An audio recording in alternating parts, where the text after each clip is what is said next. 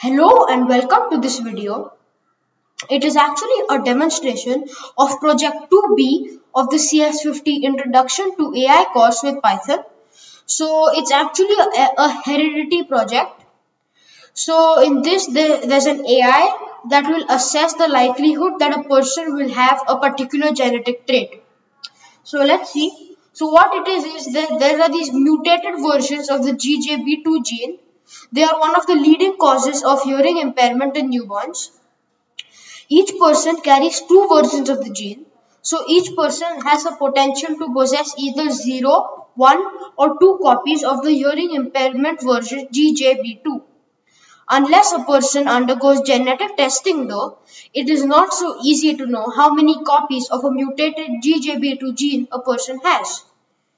So, this is some hidden state information that has an effect. We can observe hearing impairment, but we don't necessarily directly know. After all, some people might have 1 or 2 copies of the mutated GJB2 but may not exhibit hearing impairment, while others might have no copies but may still exhibit hearing impairment. So let's see it in action. So I'm switching to command prompt window now, the terminal window. So this is the terminal window. So once I type Python heredity.py and then type the data set,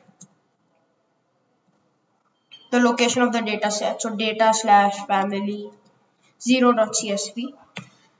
So all these probabilities come. So it says that Harry will have a gene between 0.0092 if he has 2 copies of the gene, or a probability of 45% for him to have 1 copy of the gene, and 53% probability that he has no copy of the gene.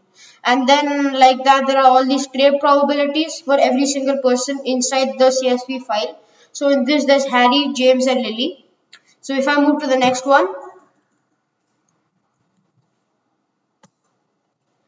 so this one has the Weasley family: Arthur, Charlie, Fred, Ginny, Molly and Ron.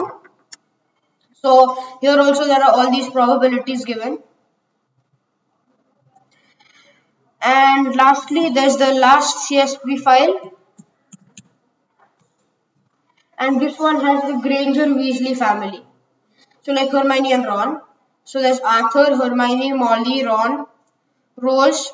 So all those people and the probabilities that they will have the trait in the gene. So hope you like this project. Thank you Harvard. Thank you CS50. Goodbye.